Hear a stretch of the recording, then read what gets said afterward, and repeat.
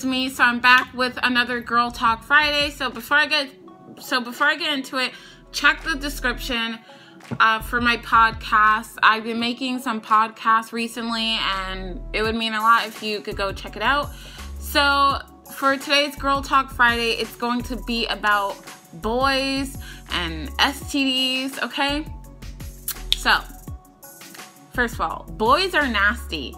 Boys are so quick to get in your pants. All they want is to get in your pants. Like, boys are very, very nasty. And you know what? Now I see why my mom was always telling me when I was growing up, when I was boy crazy. She was always telling me, stay away from those boys. Stay away from them. Stay away from them. Stay away from them. They are no good. They're always up to no good. They just want your JJ, what's down there. They just want to feel it up and leave. Okay, so I'm not saying all guys are like this, because all guys are not like this, but majority of the guys are.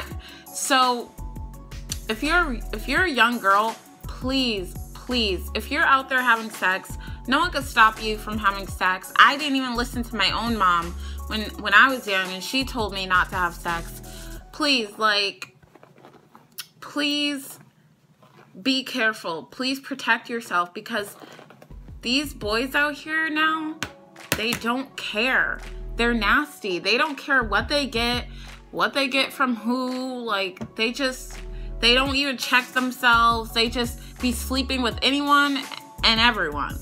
And it would suck to have to sleep with someone and then your whole life is ruined. You know, especially if you're young, like, please, you don't want that. You know, focus on improving yourself, improving everything about you. Focus on loving yourself. The right guy will come along, I promise you. And usually when you're young and you're getting into guys, usually you're gonna run into some bad guys. You're gonna run into some terrible experiences, like how I did. Like I said, boys are nasty, and like, girls, you gotta be smarter. You gotta be smarter. Like, don't be out here hoeing around and expect not to get something. Because trust me, listen, and it's okay. Like, you know, if you're sleeping around and, you know, you sleep around pretty often, you know, you're being a little hoe. You know, there's no way around it. You're just being a little hoe. Like, no offense. Like, you know, I was a little hoe, you know, back in the day when I was growing up.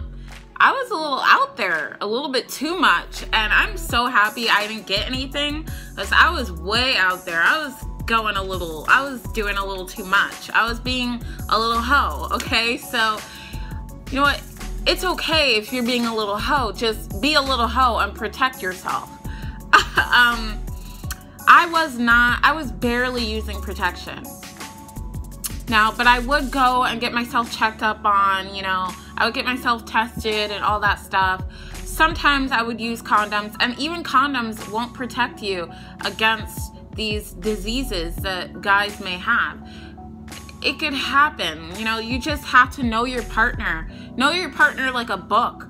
You know, trust your partner. You know, get to know your partner before you sleep with them. Don't just get into someone's bed ready to spread your legs open, and then your life is going to change forever. There's so many nasty diseases out here. Herpes, you can never get rid of. It's always going to be there. Herpes is like little blisters and bumps down in your private area.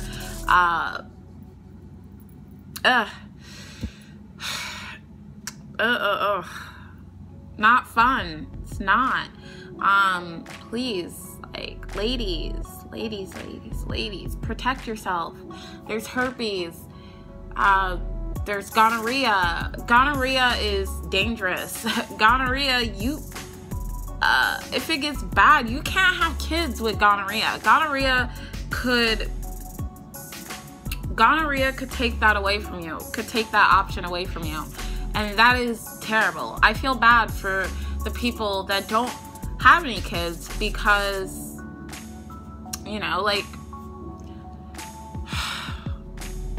gonorrhea. There's chlamydia. Oh my gosh. Gonorrhea, chlamydia, herpes. There's so many things. HIV.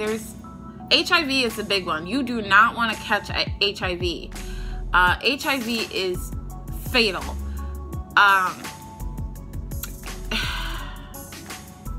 It's bad. You don't want to catch it, because then, like, once you get HIV, then if you let it get worse and you don't take care of it like how you should be, then it's going to go on to full-blown AIDS, and then that is the final stage of HIV.